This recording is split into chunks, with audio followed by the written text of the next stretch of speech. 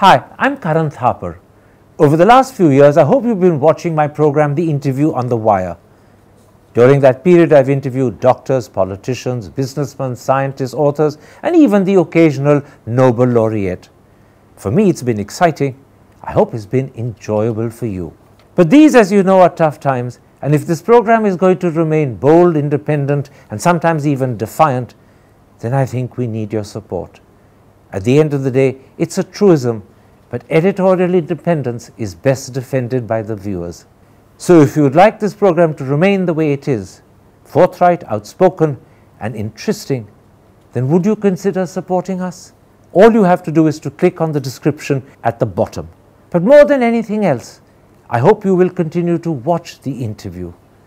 Your viewership means an awful lot to me. Thank you for your time. Goodbye.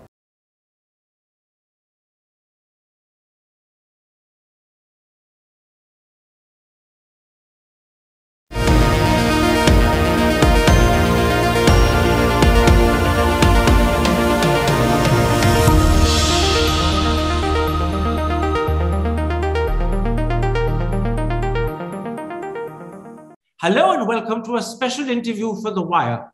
Sri Lanka has a new president and is Ranil Wickremesinghe. But the key question is he the right man for the job? Is he a hidden savior in disguise, or is he in fact a disastrous choice?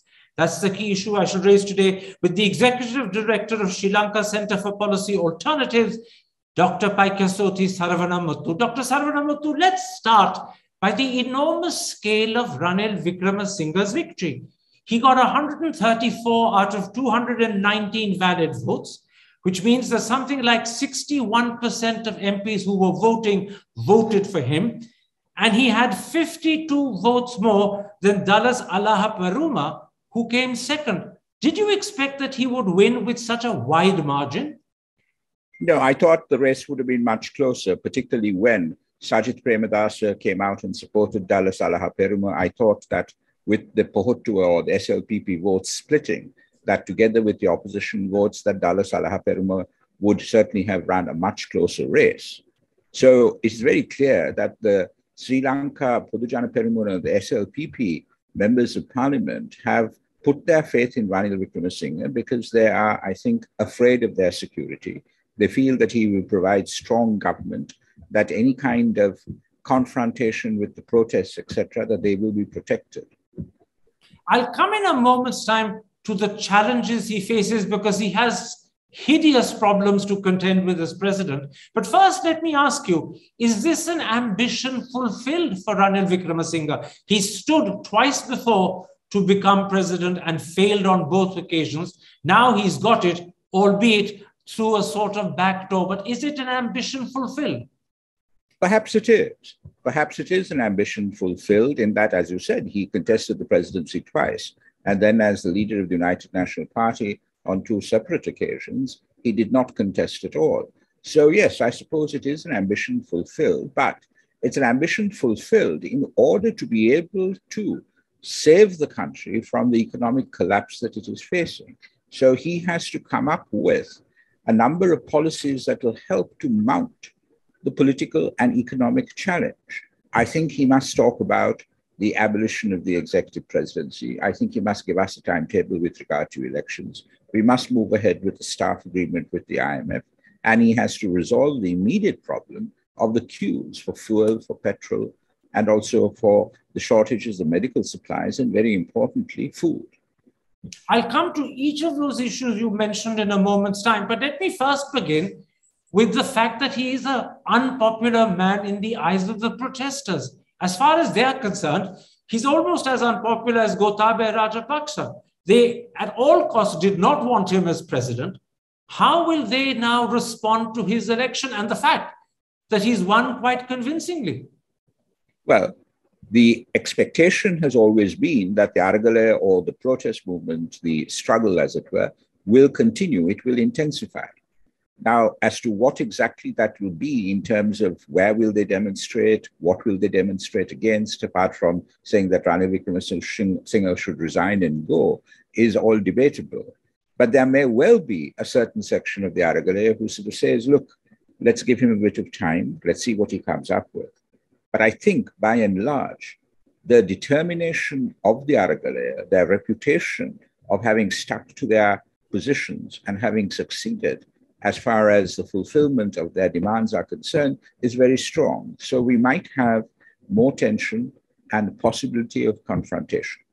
If the Aragalaya, the protests continue and even intensify, as you suggested could happen, how will Ranil Wickremesinghe as president respond? I notice that Sri Lanka is presently under a national emergency.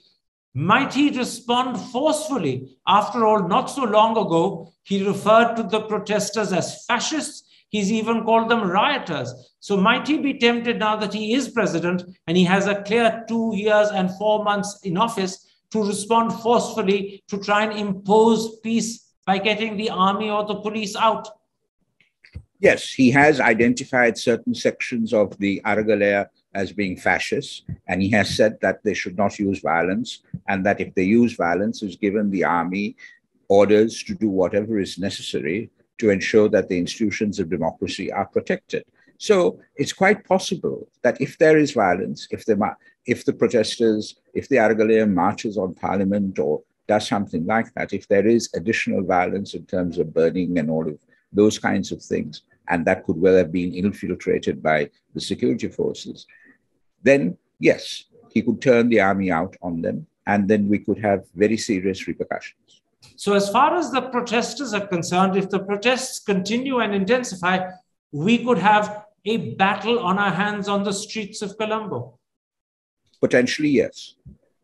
Now, the other serious problem he faces is getting his legislation passed in parliament. His party had only 1 seat. He occupied it himself. Now that he's become president, I presume someone else in his party will get that seat. But doesn't it mean that he's going to be completely dependent on the SLPP and their majority to pass legislation? Absolutely. He is there because of SLPP votes. And he must have had to come to some sort of an arrangement with them that once he becomes president, that they would agree to support him to do certain things. We don't know what those certain things are. Presumably, they will support him with regard to the discussions with the IMF, getting to a staff agreement, etc. They will support him if there is the possibility of violent confrontation out on the streets and restoring law and order. Beyond that, with regard to reducing the powers of the presidency or indeed abolishing the presidency, my guess is that they will not think about that at all.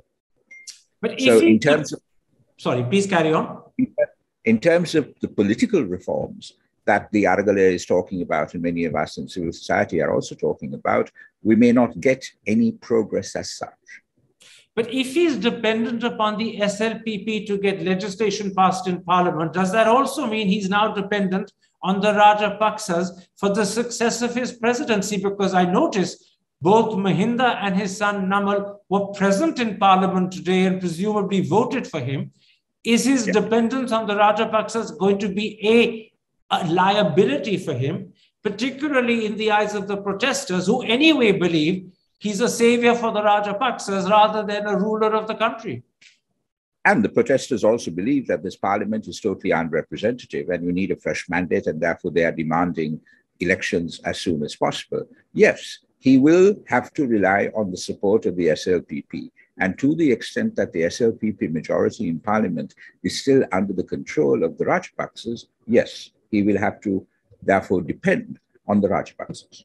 So this means, as far as the world outside is concerned, Ranil Wickremesinghe's election is not a solution to the crisis.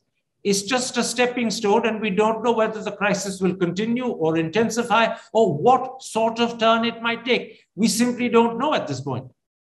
It's an interim measure which does not resolve the overarching questions of political stability in order to get the economy right and systemic change. It's an interim measure, and yes, it is clouded by the prospect of violence and confrontation.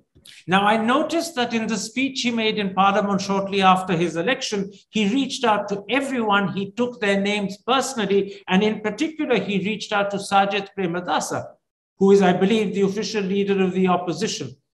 How will they respond at this moment of crisis?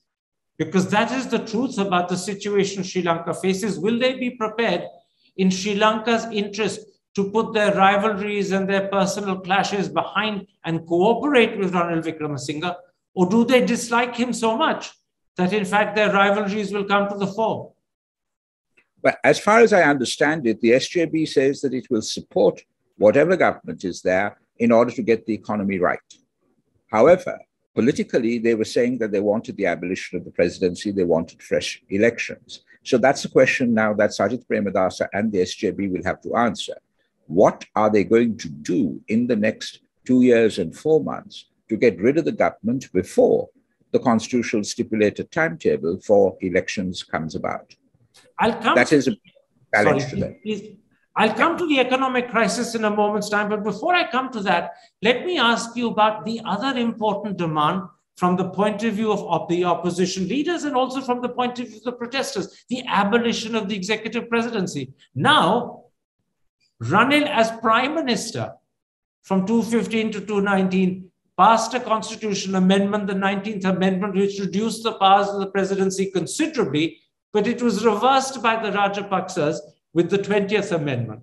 Now that Ranil himself is the executive president, will he take steps to reduce his own powers, as presumably he is committed to do, or will he say that the priority is the economic problem, not the political issues, and therefore find ways of hanging on to his powers? Certainly, if he's unpopular, his powers will be of great assistance to him and he may not want to lose them.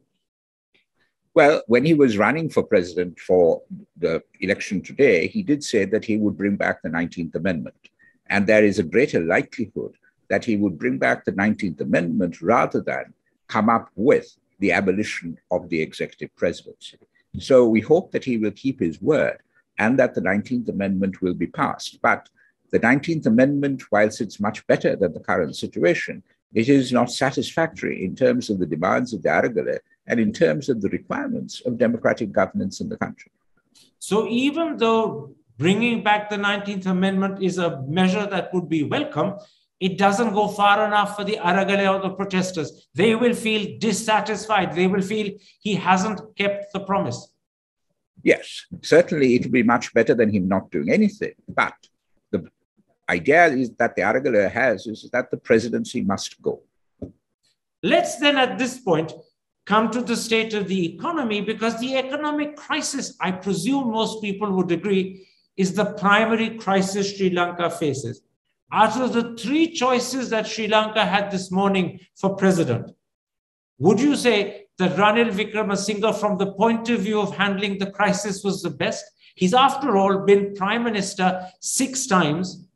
Dallas Alaparuma has only been a minister for a couple of years, and he has no real administrative experience. And the third gentleman, who's head of the JVP, has no administrative experience at all. So out of the three, from the point of view of the economic crisis, was Ranil the best choice to handle that crisis?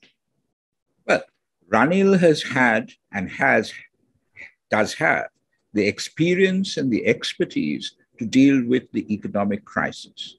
However, what he lacks is the political credibility and the trust and confidence of the people in the country. So externally, he is thought of well, I think, in terms of his expertise and experience to deal with the economy.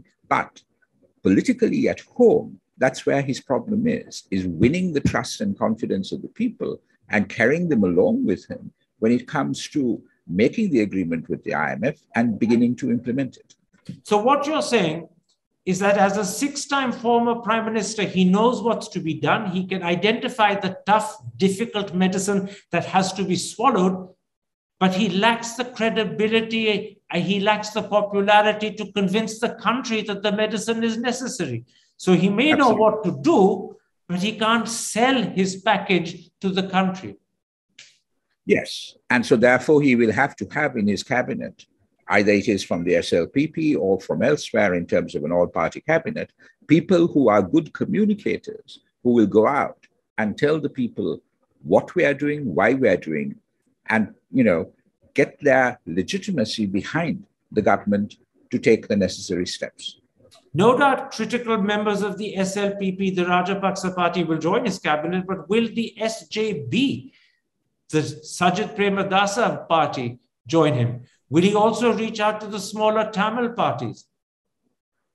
Well, he will reach out to everyone, as he has said, but I doubt whether the SJB will, whether Sajid Premadasa will join it, and as to whether he will allow his members to join it. Maybe they can break away and join it. That's a possibility.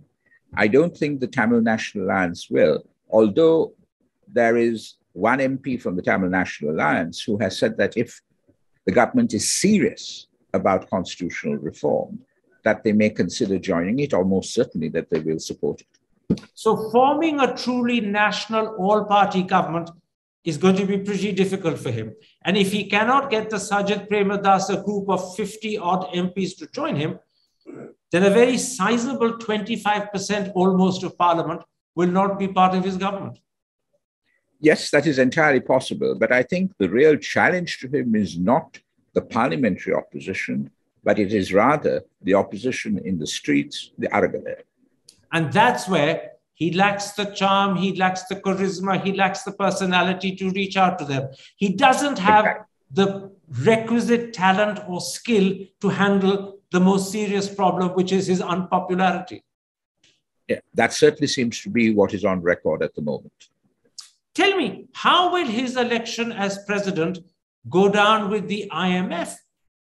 Sri Lanka is very keen on a package from the IMF. Ranil Wickremesinghe has let it be known that there is a degree of understanding, although he gave no further details. How will it go down with the World Food Programme? And how will it go down with critical important countries in the West like the United States and the United Kingdom? How will this package of important institutions and countries view Ranil Wickremesinghe's presidency? In terms of the experience and the expertise that they would like to see from the Sri Lankan government side, I think there will be no questions. They would accept Ranil Wickremesinghe as the president and as the representative of the government of Sri Lanka. However, if there is continuing instability in the country because he is president, then there will be problems. Any negotiations, any conversations will be derailed or delayed, most definitely. The question that Ranil Wickremesinghe has always been the question of political credibility, political popularity, earning the trust and confidence of the people of Sri Lanka. Now, in terms of the economy, do we know what he plans to do now that he's become the president of the country with all the powers of that very important office? Has he a plan of action in mind that he shared with anyone? Or will he simply continue with the policies he followed as prime minister for the last 2 months? Well, I think it will be a continuation of the policies he followed as prime minister for the last 2 months, because those will also go into the staff agreement with the IMF. And what are we talking about? We're talking about raising taxes. We're talking about considering getting rid of the state-owned enterprises that are making losses by the millions daily. We're talking about no further recruitment as far as the public sector is concerned. And we're also talking about cutting that single largest budget line item that eclipses both health and education, that's military spending. So I think all of those things will go into the policy program of his government and into the agreement with the IMF. My last question.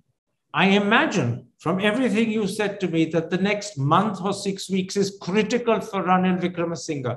That's when he will know how he is to handle the protesters and whether he can calm their anger. That's also when he'll know whether he'll get the requisite support in parliament for his legislation and to create a national government. What do you think will be the likely situation facing your country 4 weeks or 6 weeks from now? Or is it impossible to look down the road? Well, it's a bit too early to give a definitive answer to that question because he's just been elected, 2 hours ago or whatever.